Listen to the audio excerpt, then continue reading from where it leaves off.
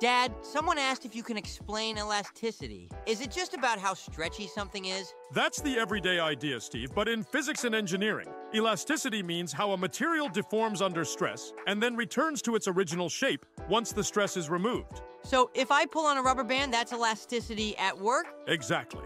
The key is the relationship between stress and strain. Stress is the force per unit area. Strain is the relative deformation. Hooke's law describes it.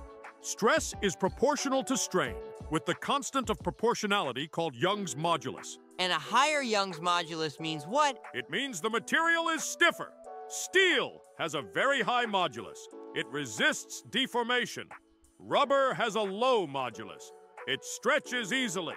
But both are elastic, as long as they return to their original shape within the elastic limit. So elasticity is really about reversibility under force? Perfect summary. Elasticity is nature's way of letting materials bend without breaking.